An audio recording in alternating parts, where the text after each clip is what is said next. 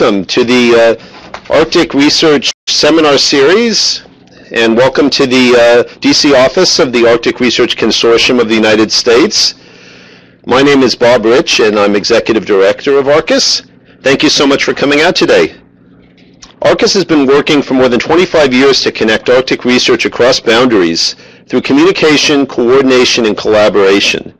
We're a nonprofit organization, a consortium of organizations and individuals interested in advancing inquiry, discovery, and understanding in this important region and informing sound decision-making.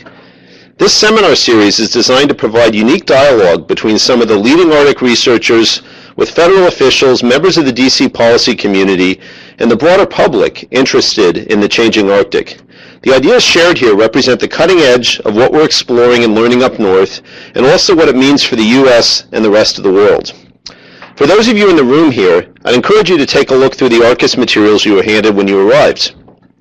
You should have received a seminar evaluation, which we'd like you to return at the registration desk after the seminar, information about ARCUS and some of the services we offer to the research community, as well as information about ARCUS membership. Afterwards, I'd be happy to discuss any questions that you have and would love to hear how we can best help you to succeed. We're currently joined by something like 80 participants online from throughout the U.S. as well as other countries including Canada, France, Norway, and Sweden, in addition to about 20 here in Washington, D.C. For those of you on the webinar, you can use the chat box to communicate with the ARCUS webinar hosts. You also have the opportunity to submit questions for Mark by typing them into the questions pane at the bottom of your screen. You can send in your questions at any time during the presentation. We'll collect them and address them during the Q&A session after his talk. Whether you're here or online, I'd like to invite each of you personally to become an ARCUS member. Currently, all types of organizations are eligible to become ARCUS members, including academic institutions, government agencies, corporations, and indigenous organizations. Also, any individual who shares our enthusiasm about the importance of Arctic research can become an ARCUS member. I invite you to join us. You can join online at www.arcus.org, or if you're here in DC, I can take your membership application after the seminar. I'd also like to acknowledge our partners in this seminar series, the Consortium for Ocean Leadership, which enables us to use this excellent meeting space. Thank you also to the Polar Research Board of the National Academy of Sciences, Engineering and Medicine for their assistance with registration. Of course, I also want to thank the National Science Foundation Division of Polar Programs for major financial support to ARCUS, including much of what we do in this seminar series in particular. Now it's my pleasure to introduce our speaker. Mark Brzezinski has a long and distinguished resume of public service and leadership, which I'll just highlight here, because I know you want to hear from him rather than just from me. He received his undergraduate degree at Dartmouth College, law degree at University of Virginia, and a doctorate in political science from Oxford University. He was a Fulbright Scholar in Warsaw, Poland between 91 and 93. He served on the National Security Council staff under President Clinton between 1999 and 2001, first as Director for Russia and Eurasia, then as Director for the Balkans. He was a partner at the Washington, D.C. law firm and is a member of the Council on Foreign Relations. Mark was U.S. Ambassador to Sweden during the 2011-2015 period, working closely with the Swedish government during its chairmanship of the Arctic Council, which the United States now chairs. Mark made the Arctic a central focus of his tenure in Sweden, and he currently serves as Executive Director of the U.S. government's Arctic Executive Steering Committee. This committee was established by Presidential Executive Order in 2015 to enhance coordination of national efforts in the Arctic and oversee the national strategy for the Arctic region. The committee is chaired by Presidential Science Advisor Dr. John Holdren. Without a doubt, Mark has been an enthusiastic supporter of Arctic research and its important role in guiding policymaking. He's one of our strongest allies as we seek to make connections across boundaries and advance our understanding of this vital and rapidly changing region. Mark will tell us today about the activities of the Arctic Executive Steering Committee and an exciting, unprecedented summit on Arctic science issues which was recently announced. Please join me in welcoming to the ARCUS DC Arctic Research Seminar Series, Ambassador Mark Brzezinski.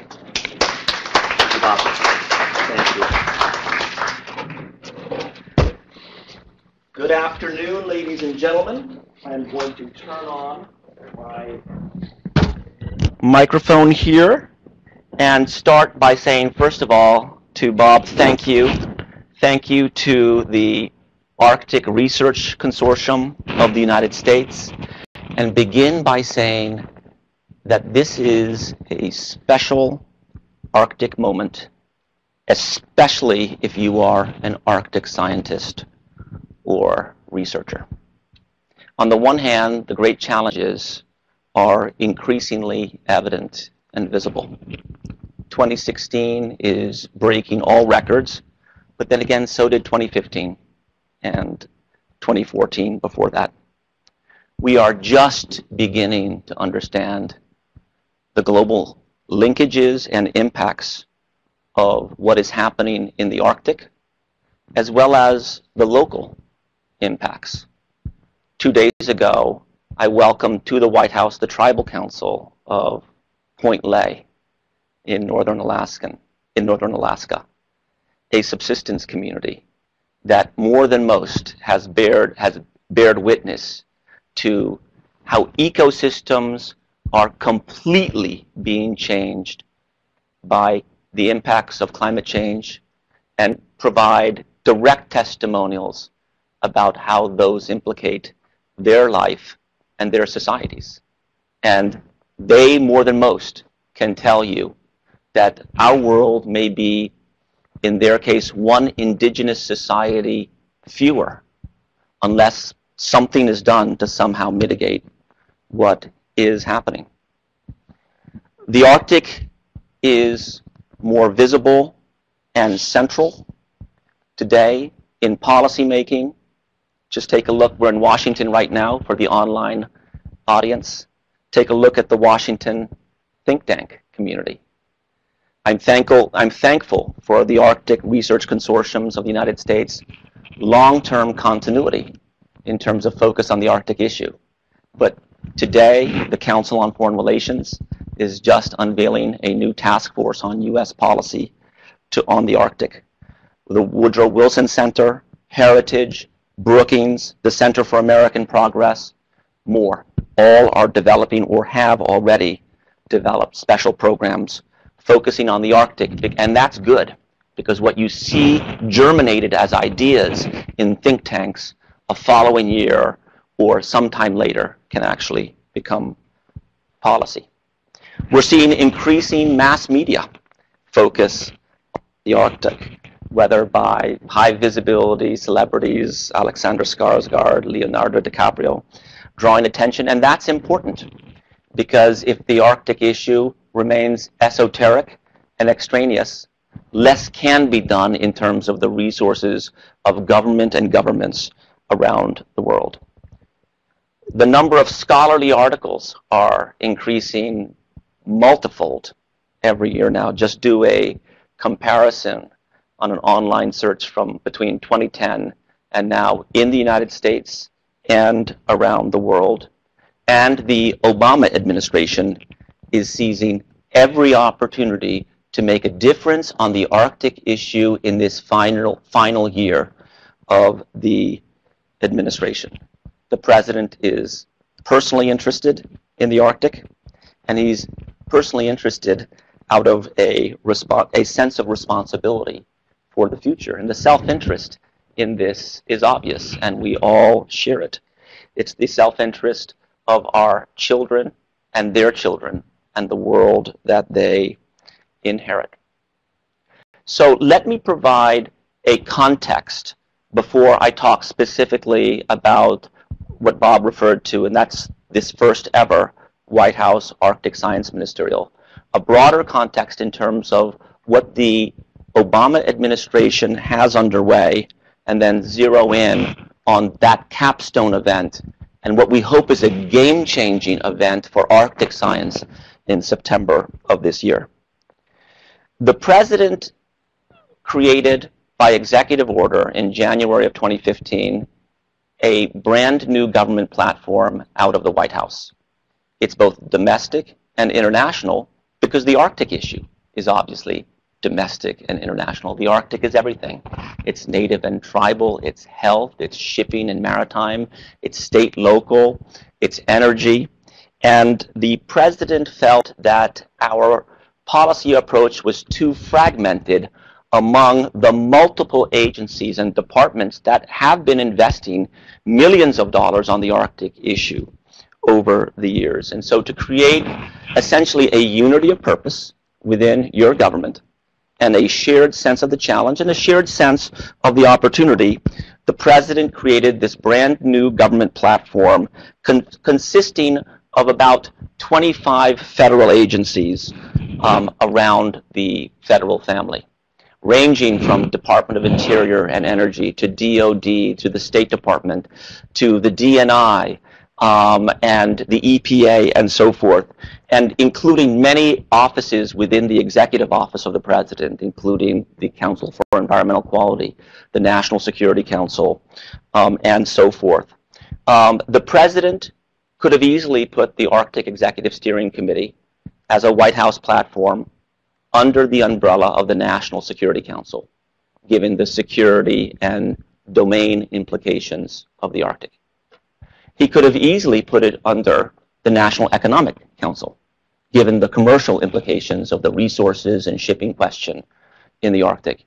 He chose to put it under the Office of Science and Technology Policy and under the chairmanship of Dr. Holdren because of the centrality in the foundation of the Arctic issue of science and a scientific understanding of what is happening there and what it is that we can do. The vice chair is Amy Pope. The committee is also supported by Alaskans, Tommy Boudreau, Fran Ulmer, Beth Kurtula. And what I can report to you that this combination, especially under the chairmanship of John Holdren, who himself has developed over the years a real focus on Alaska and the Arctic, has produced a number of catalytic different opportunities and developments on the Arctic, which I will report out to you. The first thing that the Arctic Executive Steering Committee did as soon as it was created was to respond immediately to the President's interest to go to the Arctic himself. Actually really shocked to learn that President Obama is the first sitting American president to visit the Arctic, given Alaska, and yet he is. And why was that important? Because it's an opportunity to bear witness to what's happening in the Arctic and to communicate it. Where the President goes, the eyes of the world go. And that's important because the scientific implications of the Arctic issue are not easy to communicate and not easy to widely popularize and publicize. And that is essential in this democracy of ours, where if people don't know about something or are not informed about an issue, and if we do not use the bully pulpit of the White House to share information about a decision question, they're more than likely to remain stalled and less likely to be acted upon. And so bringing the President to the Arctic was a value unto itself on the challenge of communicating the Arctic issue. But it was also important as it pertains to the higher meaning why President Obama went to the Arctic. The President went to the Arctic because, for him, the looming crisis in the Arctic is a tangible preview of the looming crisis of the global condition. It's an augury. It's a foreshadow. It's a preview of what generations to come will experience if we don't get in front of whether it's the adaptation and resilience questions, if we don't get in front of the forecasting and better forecasting as it pertains to science and the like. So that was the first thing that we zeroed in on. And the President went to the Arctic for 3 days in December. That is expensive real estate on a presidential calendar in early September, just after a financial hiccup with the goings-on elsewhere in the world, whether it's Syria or in Asia and elsewhere. But we were able to focus the world, at least for those 3 days, on what is happening in the Arctic and why it should be important to you. And we've tried to build on that visit since then. The Arctic Executive Steering Committee then got underway with the goals for which it was created.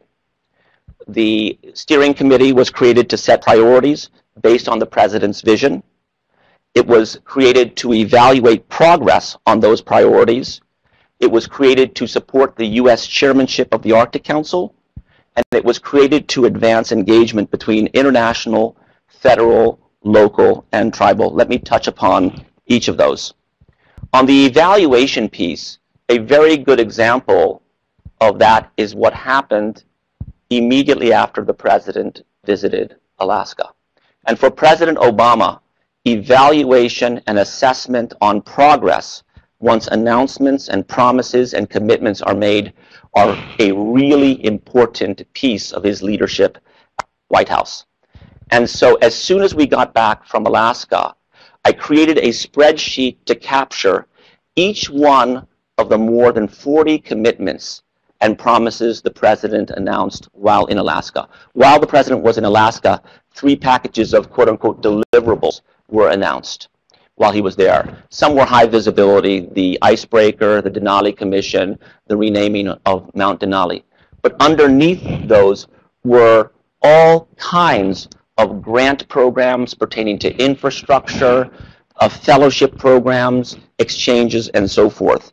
And marking progress and milestones and reporting them out is a key piece of what the Arctic Executive Steering Committee needs to do. And so that's exactly what we did. And after the president visited, we used the next few months to really generate outcomes from the interagency process, whether it's EPA water and sanitation grants, which have been fully funded in Alaska, or USDA high energy cost grants. We've also produced a 2016 implementation plan report for the national strategy of the Arctic region that captures all the follow-on milestones from those commitments made while the president was in Alaska, but also preceding those under the rubric of the national strategy for the Arctic region. And I believe that implementation plan report, a copy of it is out in the lobby.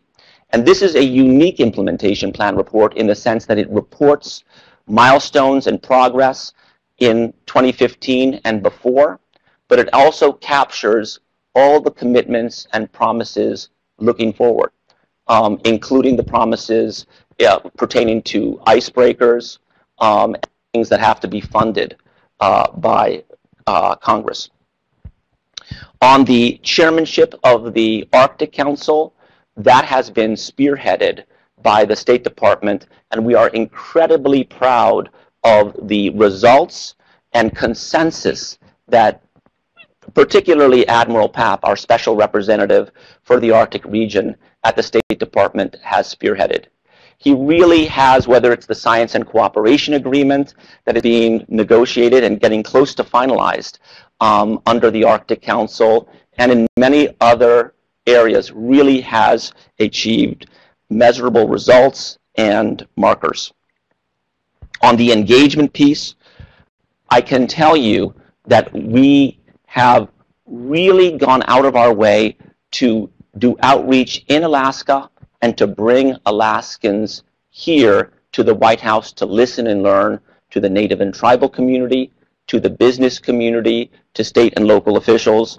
Governor Walker, and this was captured on YouTube, when he visited the White House during the National Governors Association meeting in March, reflected to the president directly that, and even though there are political differences between the dominant political construct in Alaska and this administration, he said that there has not been a more healthy and respectful and interactive relationship between a executive branch in the federal government and the state capital in terms of the governor's office in modern memory. And we really took that as a high praise coming from him. looking to the future, in Washington, money walks. As people can talk the talk, but it's money that walks. And our U.S. budget proposal for 2017 reflects a national imperative on the Arctic issue like never before. The national budget proposal that was rolled out at the beginning of February has symbolically Mount Denali on its cover, but much more importantly, between its pages, a commitment to pursue $150 million to fund what it takes to build an icebreaker. $2 billion for resilience as a national challenge, $400 million of which is dedicated for Alaska. The Denali Commission identified as the appropriate vehicle for coordination between federal, state, local, and tribal on the resilience and adaptation and even relocation issue. I believe yesterday HUD announced $9 million for Newtok in Alaska as it pertains to resilience, and a national commitment to fund Arctic science through the National Science Foundation.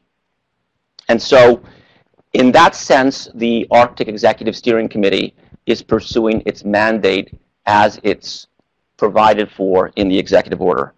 But we're also seizing other opportunities coming down the pike that weren't necessarily anticipated 2 years ago when the Arctic Executive Steering Committee was created, but provide important opportunities to do something catalytic and game-changing on the Arctic. Take, for example, what we've seen in the last 90 days here in Washington, when we have welcomed for state visits 6 of the 8 Arctic countries, Canada's new Prime Minister, Justin Trudeau, and the 5 Nordic leaders. And we seized those opportunities to negotiate with them in advance a commitment that future commercial activity will be consistent with climate and sustainability and environmental standards. That is a huge step, and we would love to have, we welcome other countries to join us, to join in this commitment, and to see whether we can create a common global approach when it comes to what is appropriate commercial activity in the Arctic in the future. But as I said earlier, Arctic science has had primacy in terms of this president's vision on the Arctic. And we wanted to do something game-changing on the Arctic, on Arctic science in this last year of this administration, and to do something that captures the full potential of alignment between governments in a way that, despite great Arctic science being conducted now and the great work of the Arctic Council, maybe isn't fully reaching that potential. We highlighted this during the state visit of Justin Trudeau, Canadian Prime Minister, and last Friday the White House announced that on September 28th, the White House will host the first ever Arctic Science Ministerial. Never before has there been a meeting of science ministers from around the world on the Arctic issue. When I was in Sweden during the Swedish chairmanship of the Arctic Council, the Swedes held a highly effective environmental ministerial on the Arctic, and they brought in environment ministers, and that was an important alignment in that regard. But there never has been a meeting of science ministers from around the world on Arctic science. And Dr. Holdren, the president's science advisor, has taken a very open-minded approach to this. What we're not doing is saying, we're hosting this ministerial, here are our deliverables, please come and join us on those. Instead, what Dr. Holdren has required is that we approach the countries that we are inviting. And we're inviting, of course, all 8 Arctic countries, but also countries from around the world that have a significant stake on the Arctic issue, whether Korea or Japan or Poland or Italy or the EU, Australia, among a number of others. And we've invited them to send ideas and proposals for international combinations under the 4 themes that are captured in the blog post that Dr. Holdren did on the White House blog announcing this particular ministerial. And that blog post captures those 4 themes, and I'll simply recite them. First, Arctic science challenges and their regional and global implications. Second, pertaining to Arctic observation and monitoring and data sharing, strengthening and integrating those initiatives. Third, applying expanded scientific understanding of Arctic to build regional resilience and to shape global responses. And then fourth, Arctic science as a vehicle for STEM and STEM education and citizen empowerment. Because Arctic science can capture so much, we felt that we had to limit the work that we tried to align with governments around the world to those two particular themes, and Dr. Holdren zeroed in on those on the basis of each of their scientific urgency, but also on the basis of the potential of what it is we can do together in the short term with other governments around the world. And we have reached out to within the federal family, and we have gotten many proposals from the federal agencies and even from NGOs and from universities regarding combinations and proposals. And we're going to be taking combinations and proposals on board up to and through the ministerial, because this will be a working ministerial with people around the table, much like you're sitting around the table right here, hopefully building combinations that have not been done before to see what it is that we can do on permafrost, to see what it is we can do on observing and monitoring in areas that we don't currently observe and monitor, to see what we can do on education for the people of the Arctic, given the technology resources and the way people communicate today. And so that is the opportunity. The process by which we're going to pursue this, and Martin Jeffries, Dr. Martin Jeffries, who recently joined the White House staff Office of Science and Technology and Policy, is teamed up with Dr. Jeremy Mathis to really broker the combinations between the different proposals that we've received. And it's in certain ways, if I can describe it just by metaphor, it's a little bit like putting together a jigsaw puzzle of proposals that we've received from Canada or from Sweden or from Russia, which will take part in this ministerial, or from China and Asia, bringing together and cobbling together a range of engagement and a range of expense reflected and offered up by these particular proposals from around the U.S. government, from around the NGO community, and from around the international community. So it's an open-minded approach. It's risky. We need your help in terms of advancing ideas and supporting the concept and sharing how this has benefits to the scientific interest, the American interest, and I really am hopeful that we cobble together before the ministerial announcements and combinations that we can share with the global community at the ministerial, but we will use the day of the ministerial itself to work every possibility between the government ministers who will be the primary participants of the ministerial in the room. We, of course, will have native stakeholders represented as well. This totally fits into the global approach of the president that I work for. When President Obama ran for public office, he ran on the basis of remaking America's role in the world with a view that it really will take a global approach to solve the challenges of our time. And that global approach is manifested in lots of different international and foreign policy areas that I won't get into, but it's absolutely manifested in the science, in the environmental, in the technology opportunities and challenges that we have as it pertains to the Arctic and the link between the Arctic and the rest of the world.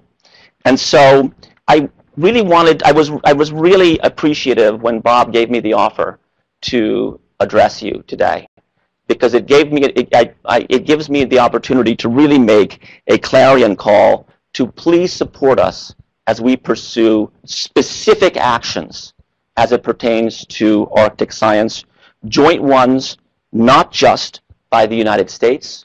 The Arctic Science Ministerial is really an acknowledgement that we face a historically unique challenge as it pertains to the Arctic, an opportunity to come together, whether it's on data collection or on observation. We want, through this ministerial and through the work leading up to this ministerial and to the follow-on after the ministerial, to create platforms for dealing with the future that others can share in and join in. And I'll close simply by saying I feel that the Arctic is one of those classical issues that we can all botch up if we don't work together.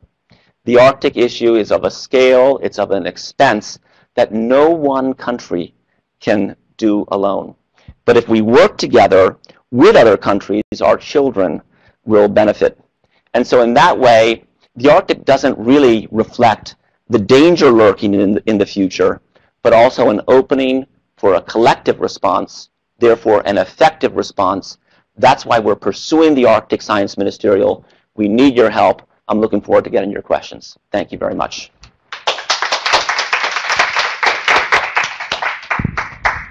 So what questions do we have in the room or online? Feel free to enter them in the questions box. Yes, in the room. Go right ahead. And please say your name and your organization. I'm Linda Priebe. I'm a lawyer at Culhane Meadows. I do technology and Arctic compliance work. I noted when the executive order came out for the steering committee that it included one non-federal position. I haven't been able to determine to what extent that position was filled. Has it been, and do you know by whom? I am not, there is no non-federal position as it pertains to the Arctic Executive Steering Committee. Are you talking about the Denali Commission's new role? No, it's expressed in the executive order that there was discretion for the committee to include one non-federal member, but I've never been able to discern to what extent it was actually filled. Okay. So maybe it hasn't been. But I will say this, because I think what you touch upon is an opportunity to bring others into the Arctic issue and Arctic policymaking from outside the federal family. And I think a good reflection of how we're trying to do that is from the Arctic Executive Steering Committee principals meeting that we had yesterday. So yesterday, with John Holdren chairing, we were able to hold at the White House, around a table not too different from this, one of our full principals meetings with deputy cabinet secretaries from the 25 agencies on the Arctic issue. And our very first part of our meeting yesterday was a presentation to the Arctic Executive Steering Committee by Craig Fleener, the governor of Alaska's Arctic policy advisor, to share the governor's perspective on how and where we're syncing up, where we're not syncing up, and how we can do more together. As Alaska's economy is impacted by the drop of energy prices, as we pursue diversification of the Alaskan economy, including in the Arctic area, after the pullout of Shell, and after many of the local communities aligned their economies with Shell drilling, what is it that we can do together? There are, as I said in my presentation, a number of Alaskans working within the federal government on the committee. But the committee really, when we have those committee meetings, it really is an opportunity for the federal family to brainstorm on search and rescue, resilience in the Denali Commission. We're at the midpoint of our chairmanship. What are we going to do with the second half of our chairmanship of the Arctic Council? What's gone right? What could we do better? What are agency reports like the CMTS, IARPIC, and DHS and its work planning for Crystal Serenity and so forth, to kind of compare notes? Thank you. I have a question online from Dr. Ted Scher of Northern Arizona University. It says, there was a description of the upcoming process to merge submissions put forward for the Arctic Science Ministerial. Is there a mechanism for stakeholders or submitters to participate in the, quote, cobbling together process? Yes. One of the things that I'm really proud that we've been able to do was to create an Arctic Executive Steering Committee website. You know, in the days after the problems of a couple of years ago, to create a new White House website is almost mission impossible. But we were able to do this with the Arctic Executive Steering Committee. And please go to that website. And if you just type Arctic Executive Steering Committee, it'll take you to it, because we will have a page that updates everyone on the ministerial. We plan to put out a particular call to everyone who's interested in submitting an idea or proposal or being involved in a way. We are interested in creative ideas, innovative approaches, because this is a brand new thing that we're doing. We're trying to use science diplomacy and not prepackage it and then kind of have the day of the ministerial just have a show of what we've done. We're literally trying to use, it's almost like the way I would describe it, having worked at a law firm in the past. It's a little bit like what you would see people who cobble together agreements and who serve as a catalyst for an agreement. We're trying to pull together the different parties, see which ideas are the most catalytic for a positive and responsible way forward in terms of Arctic science, and then to paper that agreement in a way that's binding and in a way that transcends the Obama administration, because we are almost done and we want what we do to last into the future. So the Arctic Executive Steering Committee website is the place to go for, and the page for the ministerial on that website. Thank you. In the room, any other questions back there? Yes, go ahead. Kathy Crane from the University of Hawaii. Thank you very much for this presentation. I do really appreciate it.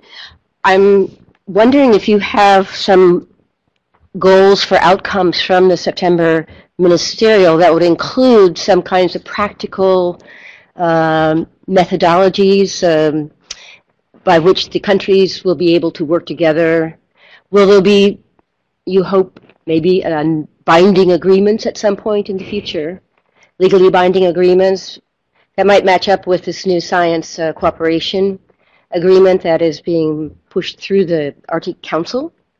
And so I would like to know your impressions about the possibilities for those outcomes. Thank you, Kathy, and thank you for coming today as well. I think a very good example of one area among many areas that we are looking for tangible opportunities pertaining to processes and methodology pertains to data sharing on the Arctic. Data sharing on the Arctic issue is too anecdotal right now. It is not yet genuinely pan-Arctic. In certain ways, the Arctic is a strategic space, much like space and much like cyberspace. And if you take a look at our space program 30 years ago, it was truly a national and rather secretive program. And today we have an international space station in which we're pooling resources and bringing people together, literally living in space together like never, ever before. In certain ways, that may be the way the Arctic issue evolves over time, given how expensive and the extent and scale of the Arctic issue may evolve in the future. But at this moment, what we're trying to do is to create a platform that creates efficiencies and alignments. For example, in the area of data sharing, but also in the area of STEM and education and observing, and to see how we can pool resources. And it's been very interesting, ladies and gentlemen, to see who has stepped up early in terms of the countries that have been invited to participate. There really have been a few countries that have immediately, John Holdren, when he's briefed this out to all these different governments, and he started doing that at the COP21 even before this was formally announced, received universal embrace from governments around the world about doing this, and not just Arctic governments, but Japan, India, Korea, and so forth, that this is a good idea. And we could see the enthusiasm in certain ways being reinforced by the participation of other non-Arctic countries. But in the course prior to the announcement, but when the buzz was getting out about the ministerial, particularly after the Trudeau visit, and Nishola Payne from the Canadian Embassy is here, she was catalytic to a home run agreement between the US and Canada on the Arctic during that state visit. But particularly after the ministerial was announced, during the Trudeau state visit, we've seen some governments and some ministries around the world reflect a interest and a participation and an activism that makes them highly likely participants in terms of a really important combination on Arctic science looking to the future. And so I'm hopeful. This is expensive stuff, working on the Arctic. It's 10 times as expensive to work there than anywhere else in the world. This is not an Arctic Council event per se. We want this to be broader than that. We want this to be more inclusive of that, because that's the potential of the Arctic issue at this moment. As others reflect, some countries have a more distinctive focus and interest on the Arctic. Some have more generalized interest and focus on the Arctic, but want to be involved and want to be involved constructively. That's who we're hoping to pull together in a way that's, again, that aligns governments around the world. This is not a general conference on the Arctic. I can tell you that. This is a working ministerial that, as John Holdren has required, we will work through the ministerial. And then at the end, there will be a joint statement reflecting probably a historical sense of direction as it pertains to the Arctic and a responsible way forward. And what we would love is that joint statement or joint communique, which won't be very long, quite frankly, but will be evocative and visionary. We want that joint statement or declaration to point to fact sheets that specifically iterate combinations that are different than is what is happening, or which advance what is happening today. And not just with governments, but with the private sector. We've received, very interestingly, some really great private sector explorations to how can they take part in it, how can they be a good global citizen as it pertains to the Arctic, also from the NGOs. And so, again, we are not going to be able to do this alone. It's going to take a collective approach. That's the opportunity of the ministerial. And that's our hope. So I've got a number of questions online here. One of them is from James Gamble of the Aleut International Organization. It says, given the recognized importance of combining indigenous knowledge with science to really understand the Arctic, how will indigenous representatives be included in the Arctic Science Ministerial? And thanks very much for that question. As I said in my presentation, absolutely native stakeholders will be brought to the table during the ministerial. We really wanted to do this ministerial at the White House, to be perfectly frank. I explored the Reagan building and other spaces around Washington, but Dr. Holdren said he wants this ministerial to reflect the personal interest and the enthusiasm of the president. And I spoke to the president last Friday, and he was absolutely enthusiastic about the White House Arctic Science Ministerial. And that was wonderful, wonderful to hear. And yet the White House has space constraints. And so we would love to have everyone there. There will be, previous evening, there will be a opening reception to kind of make a call to action and to welcome everyone from around the world. That will be a larger event. But on the day of, it'll be a working ministerial. But rest assured, and I guarantee it, that Native and tribal representatives will be fully represented and will be fully participating.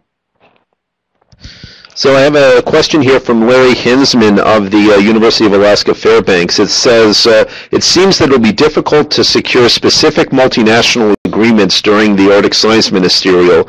Are there pre-meeting efforts to define specific collaborations among Arctic nations? So thank you, Larry Hinsman, for that great question. And in certain ways, it was a visit that Dr. Holdren and I and Beth Kurtula and Tammy Dickinson took to the University of Alaska at Fairbanks in August of this year that helped germinate the idea of a White House Arctic Science Ministerial. And so we're grateful for the creativity of Larry and Hayo Aiken and Mike Sfraga and others who are fantastic partners in this endeavor. Absolutely, time is not on our side, but it hasn't been for a while as it pertains to the Arctic issue and climate and its impact on the global condition and what is happening, and whether some of it or all of it or most of it is irreversible, we don't know. But what we do know is that we have less than a year in a presidency, the president of which is personally interested on the Arctic issue, has asked for updates since his visit to the Arctic, and we are going to seize the opportunity to bring together in the near term combinations that we hope transcend the administration and last into the long term. And so it's also on us. It's not just on the international community. It's on us in the American government and us, the American people, regarding whether we can support game-changing catalytic efforts pertaining to observing or STEM and education in the Arctic or resilience. And we certainly want to press as far forward as possible. The representations thus far that we've heard from a number of foreign governments is that we have really good partners in that regard, from the Arctic area across Europe to Asia. We're enthusiastic. I'd say the work that Martin Jeffries and Jeremy Mathis will do in June and July will be mission critical in terms of bringing together agreements and alignments, and that is what we're going to be working on very, very proactively and aggressively. Thanks. In the room, let's see, over there.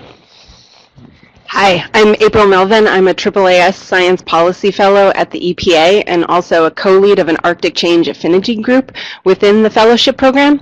And I was just wondering, on the day of the ministerial, if you envision or there's any planning for side events where non-federal scientists, NGOs, and other organizations might be able to contribute to the conversation?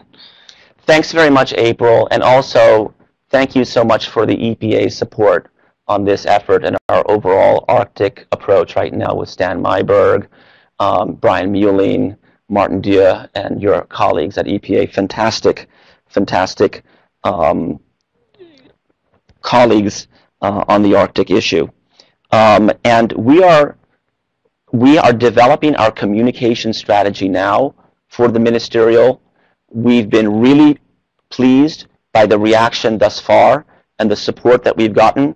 It will be a working ministerial, and so we have not answered that question whether we're going to webcast or live stream the ministerial, but it's whatever supports most the goal, which is that for just after the last minute of the ministerial, we get as many and as high caliber and as productive combinations and deliverables as possible. So if it means televising the whole thing, we'll do it. Or if it means not doing that, we'll do it that way. And that's the way we're viewing it right now. So stay tuned on that. I don't have more information right now for that.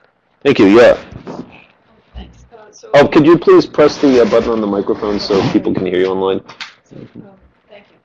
Thank you for the presentation. So my name is Anita Parlow. I worked recently with the Harvard MIT Arctic Fisheries Project and more recently the Wilson Center project on the Polar Code. And right now I'm a Fulbright heading out to Arctic climbs.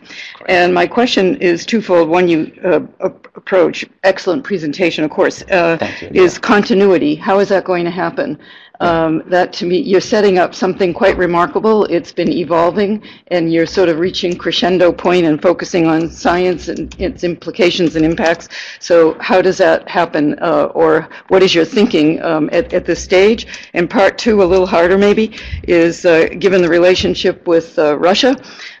So when one is talking, for example, in the Bering area and talking about science and sort of fisheries and subsistence and coastal community resiliences and stuff like that, what are the cooperative dimensions bilaterally that might be occurring? Thank you.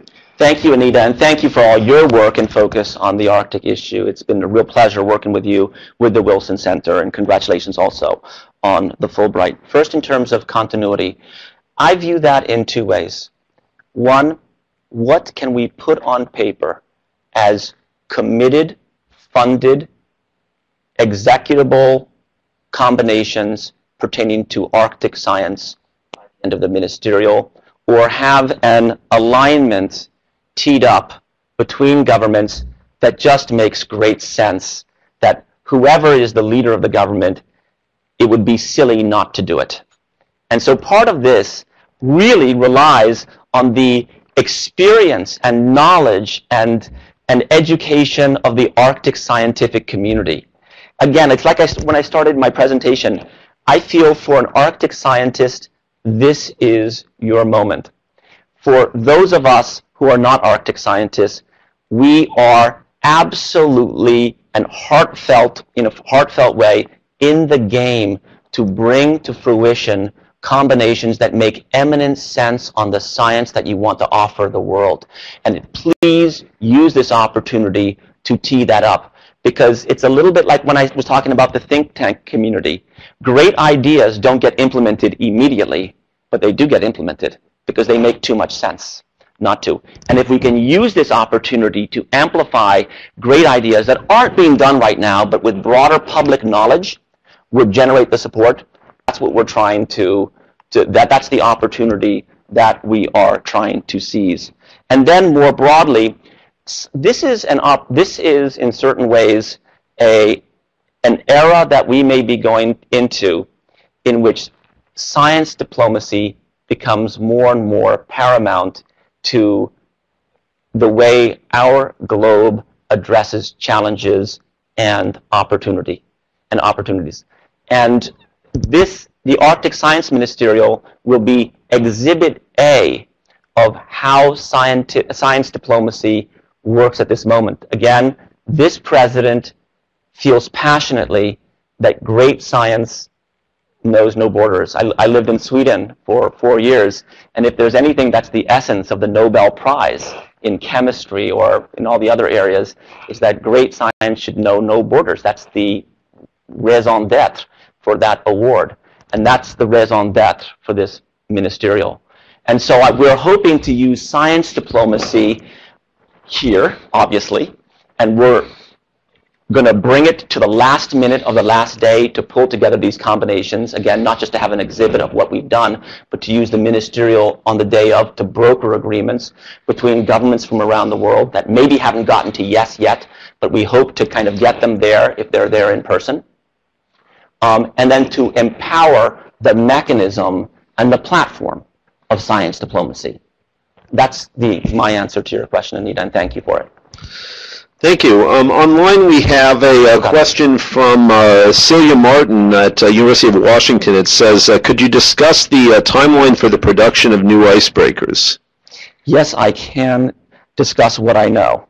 And say, first of all, in certain ways, as it pertains to icebreakers, a logjam has been broken in the sense that not since the 1970s has the U.S. government participated in the funding and the building of an icebreaker. And so we have now a promise and a request for Congress to provide $150 million to build what it will take to build a new heavy icebreaker.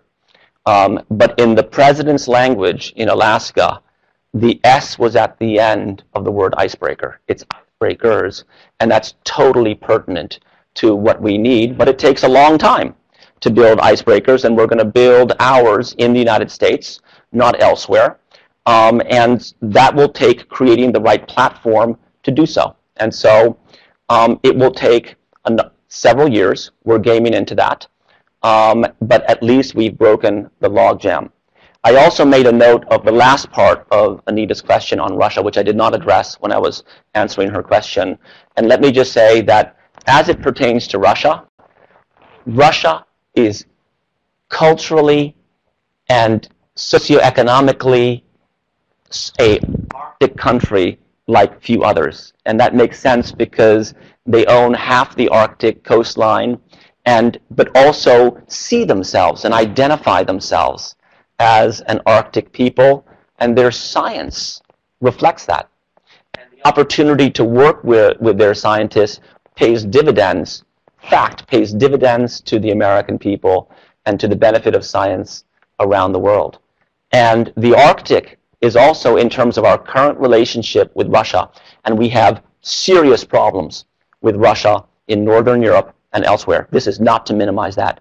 Extremely problematic situation with setbacks to the global interest because of what's happening there. But in the Arctic, we are collaborating on science and research and see that as an incredible opportunity and look forward to collaborating with them on this. And I think that with their help, we'll produce a better result. So that's my answer on Russia. Thank you. Any other questions in the room here? Okay, I have another one online then, and this is from Ann Garland from the Arctic Risk Management Network, and she asks, would an Arctic Risk Management Network be applicable for the ministerial as a topic of discussion? I would like to hear more about what she means by that, an Arctic Risk Management Network, but it's, to me, we are welcoming through our solicitation program that you'll see on the Arctic Executive Steering Committee website, when we're going to put out a call for ideas and call for proposals and calls for participation, that we would welcome her idea and everyone else's. Again, this is an opportunity to lean forward, to be innovative, to be creative, and let's seize the interest that your government, we work for you, have on the Arctic, and to advance combinations with people elsewhere in the world. Go ahead. I think you referenced, this is Linda Preby again. Hey, Linda. You referenced that there would be a meeting on June 14th. Is that of the, it was on your slide as well, a collaborative meeting? Was that the Executive Steering Committee? I'm just trying to think of the June 14th. Pardon me? Oh. Oh, it was, okay, so you have an event. Yeah, sorry, we'll talk about that in a, great. yeah. Thank you. Linda, you're getting me worried because you're talking about locals on the Arctic Executive Steering Committee and then meetings. I know I'm tired, but maybe I'm missing a lot. No, but thank you, Linda, for those two good questions, actually. Yep, thank you. Okay, are there any other questions that anybody has? Yes. A very small question. Your committee, or Igor Appel, LLC, your committee created is under Office of Science and Technology. And who is responsible for coordination of federal agencies? Your committee or that Office of Technology? You could not be responsible both for scientific research in Arctic. Right.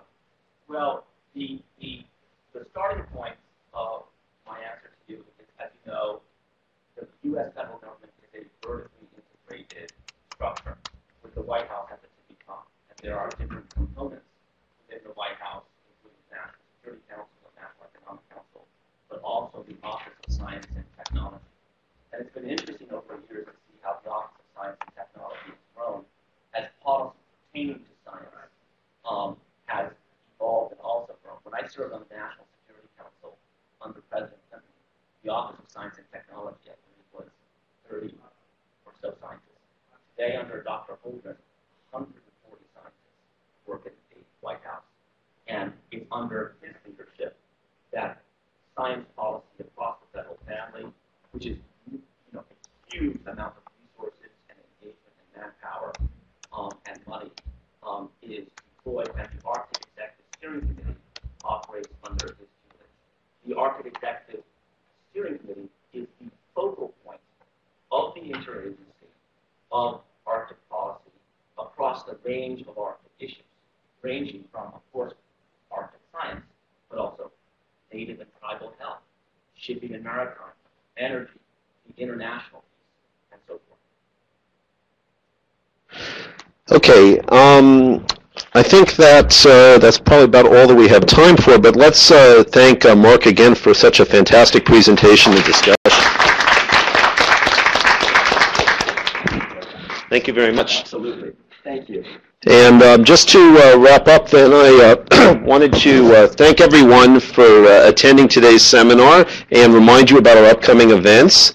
On June 14th, this is the event you're referring to, the Interagency Arctic Research Policy Committee, good partner of ARCIS and I know a good partner of the Arctic Executive Steering Committee, will be hosting a webinar on funding effective interdisciplinary collaborations using the Next Generation Ecosystem Experiment as a case study.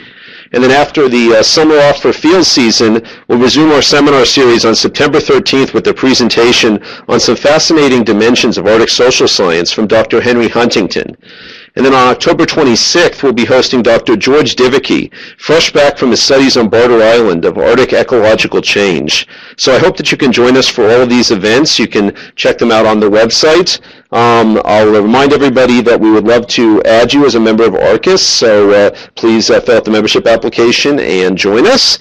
And finally, please return your evaluation survey that you received when you came in and return it to the registration desk. If you're online, in a moment the screen will show a short survey that you can take, and we really do value your responses to these to be able to improve the seminar series for everybody, both face-to-face and online, and make them even more valuable to you. And so with that, thank you very much for joining us today, and have a great rest of your day.